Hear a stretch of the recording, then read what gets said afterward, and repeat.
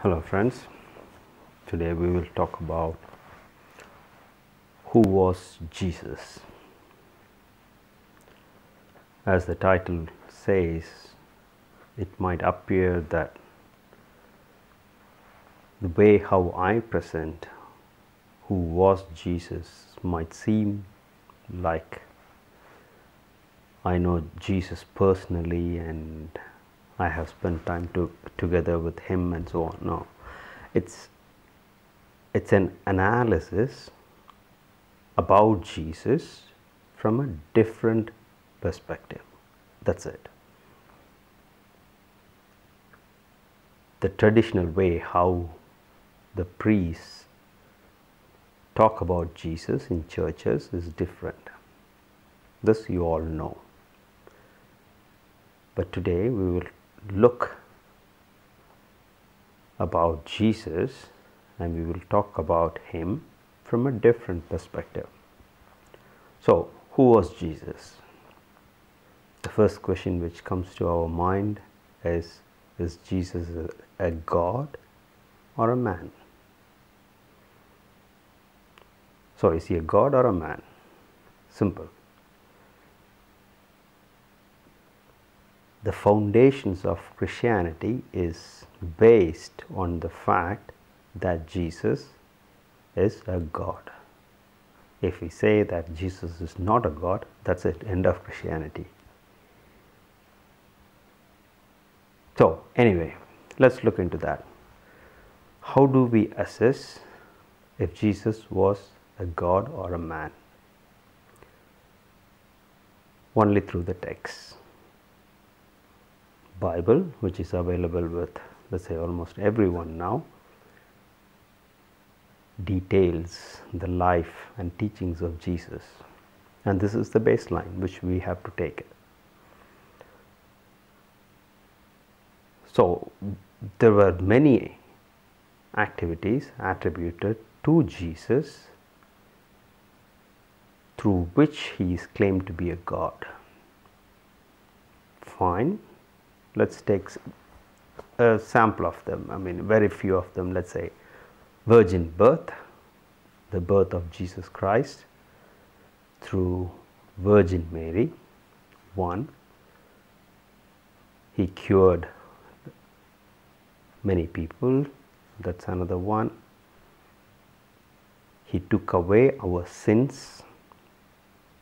Another one. And he raised himself from death, resurrection. So take these 3 or 4 cases, write it in a paper, give it to your kids who goes to school, and ask them to check with their science teacher about the scientific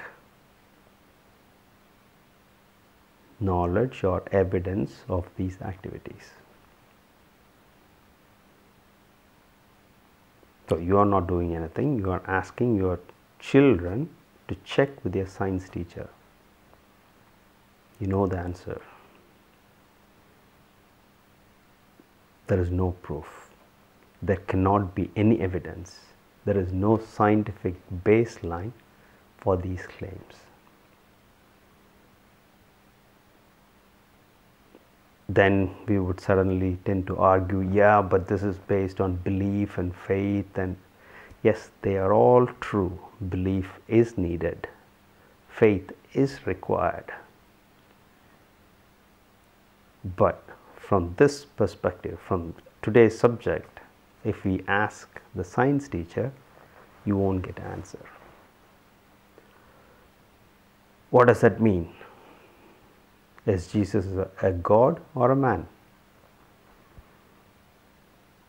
We have to look at this even from a different perspective to understand it better. It might appear that just because of based on the scientific evidence, I would say Jesus was a man. Yeah, I mean, this is the conclusion which we have to come up. But I am not giving up that easily. We'll have to see what other religions talk about God. and how they address God. The primary difference between Islam and Christianity is only two things. One is Jesus was not the Son of God. They accept Jesus, but not as a Son of God. Second thing is, he did not die on the cross. That's it.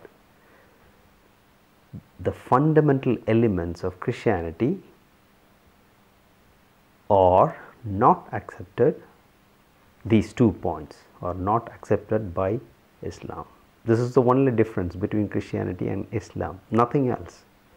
The God is the same. Yeah, in Islam they call God in Arabic, that's it. But the God is the same. Okay, this is one other perspective. Let's go back in history and see Buddhism. What did Buddha say? He found the truth, enlightenment. Did he talk about any God? No, but he was talking, or he spoke about a state, the truth. That's it.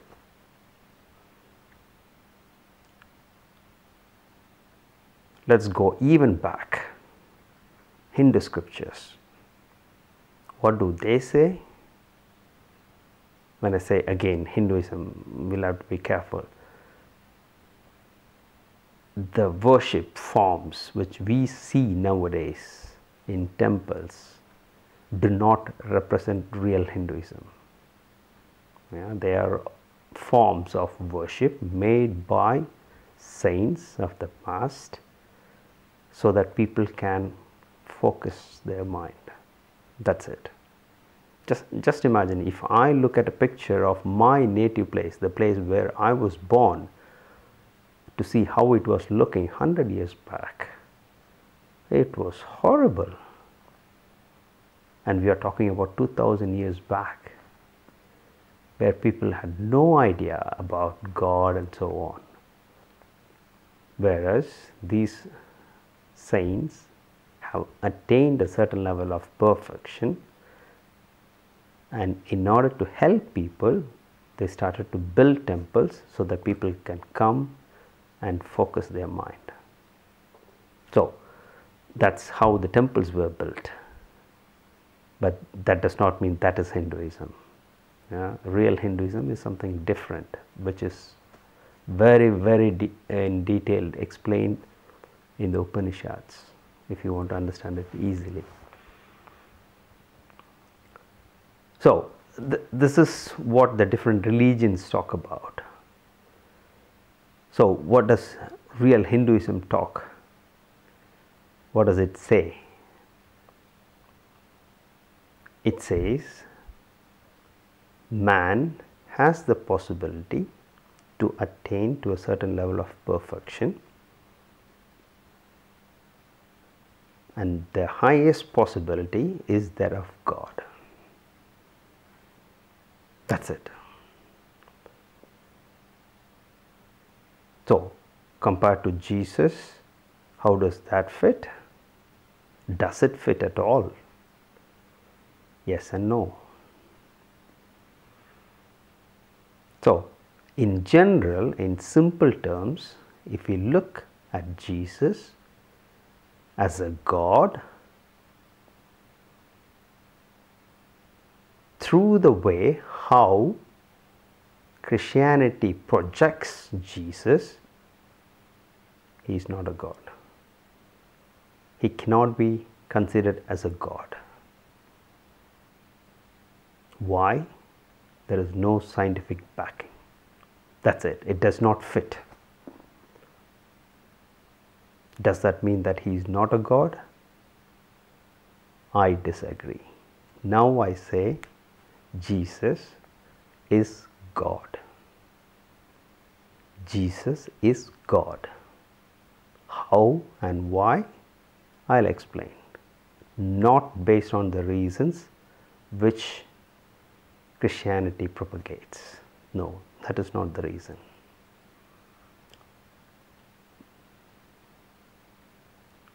One reason why Jesus was projected as a God is his teachings. What did he say? He was preaching about only one thing. I mean, he spoke many things. Yeah, he spoke about many things. You'll have to remember the 4 canonical Gospels, Matthew, Mark, Luke, and John, would have been written at least 50 years after Jesus' death, after the death of Jesus, 50 years. And then when they write, yeah, Jesus was walking and he's turned back and he smiled and so on. Yeah, okay, there could be some errors here and there. But that is not the point. His teachings, what was his teaching? He was teaching about only one thing, the kingdom of God. And where is the kingdom of God? Within you, full stop. So now, this is his teaching. Okay? Within you. Let's go from that perspective, just from that statement. The kingdom of God is within you. Does that fit with other religions? What does Buddhism say? Yes, this is what Buddha taught. What does Hinduism say? This is what the Upanishads talk about. Okay, there is a match. Okay, there is a match between what Jesus said, or what Jesus preached, what Buddha preached, and what the Hindu scriptures say. So from this perspective, let's go one step further. What else did Jesus say? Is there anything peculiar which we can pick up and then go ahead? Yes, he said something about God. I and the Father are one. That's it.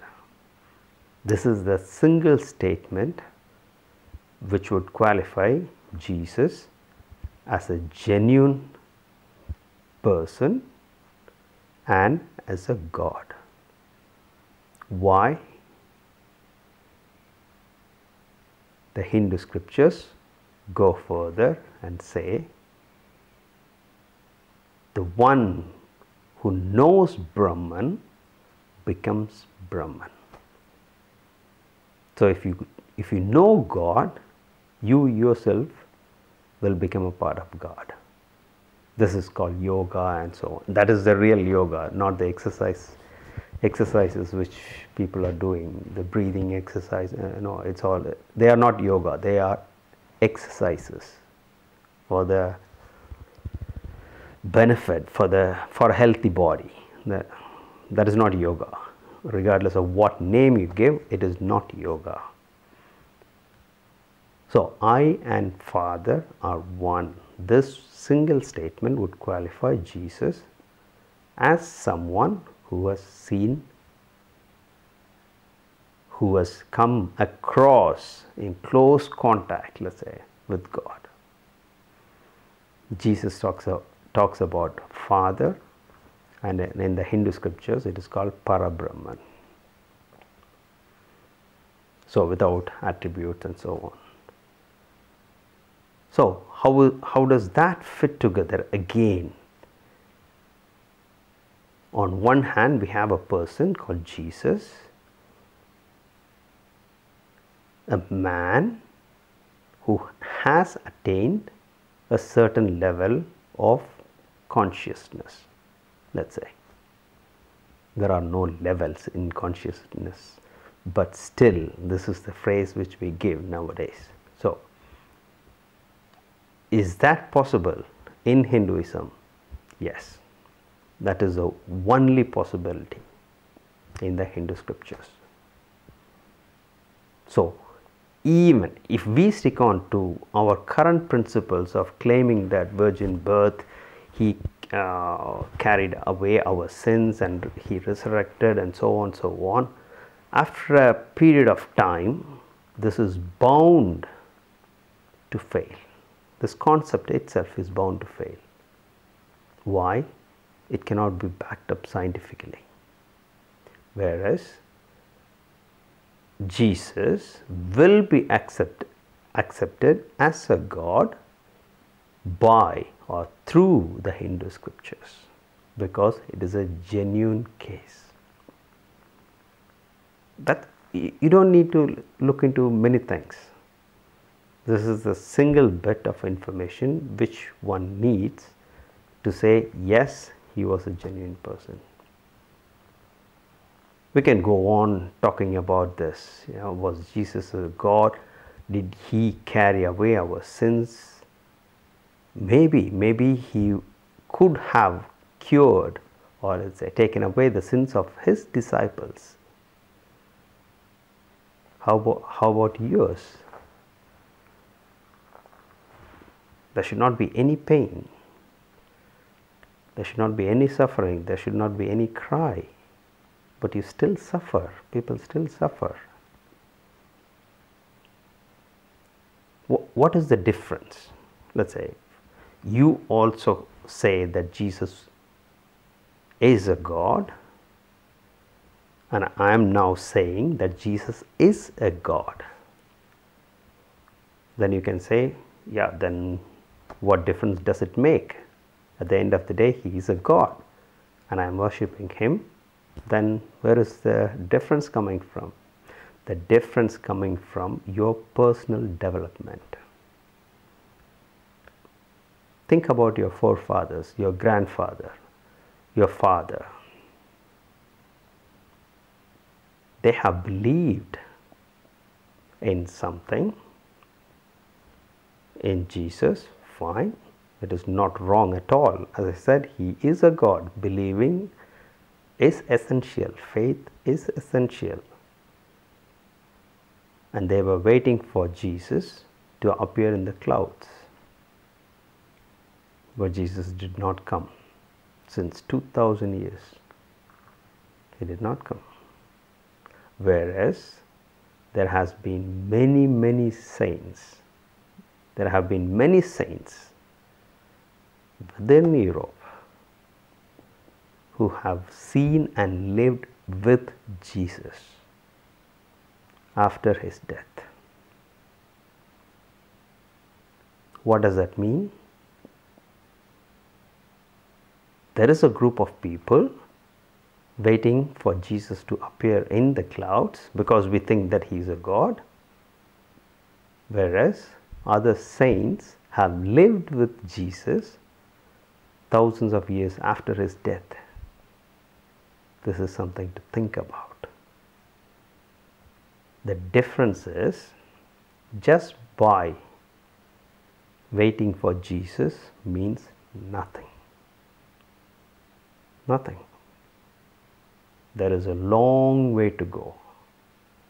What we currently do is we just say, yes, I accept Jesus as my Savior. He took away my sins and I am free and I will do whatever I want. No, this is deceiving yourself. Just like how a drunkard gets drunk and he wants to be in that state without agitated. How people enjoy pleasure just by going to a movie, for example. If it is a very good movie, you just go, you forget about everything, you be in that, let's say, pleasure state for a while, and then you come back and then that's gone. So this is what we are doing, just trying to convince ourselves by saying that, yeah, everything is fine, everything is fine. This is what our forefathers did. Grandfather did, father did, some of them died, many of them died. And is this the way how we are also going to be? If you are thinking about Jesus after your death, everyone will die. I mean, no one is going to live here permanently. Everyone one day has to die. But I'm talking about the life now. So what difference would it make between these two cases is enormous. In one case, You believe in Jesus and do nothing in the name of faith. And the second one is you believe in Jesus, but you still have a lot of things to do. Really a lot. Having a clear mind, a pure mind, love everyone, and so on, so on, so on. It goes on. The ones proceeding in this direction will one day come to realize that the nature of the Atman or the Self is the same as Brahman, or in other words, I and Father are the same, which Jesus managed to achieve. Jesus is very much alive. He is watching you, He is willing to help you, but the work is not on Him, but on you and me. This is the difference. If He has taken away our sins, as I said earlier, we shouldn't be suffering. Suffering is not in His plan. If we suffer, it is because of us. The only way is to find the kingdom of God. How do you find the kingdom of God? To go inside yourself. As said in the Old Testament, be still and know that I am God. First is be still, and then the second one is to know God, not to talk about God. Knowing is different from talking about God. What we do is talk about God, which is useless.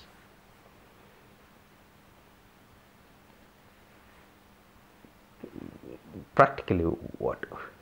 Talking about God means what? I can talk about many things. Throughout the day, we do talk many things, many subjects. That does not bring us closer to God. Knowing God personally is different. May God bless you.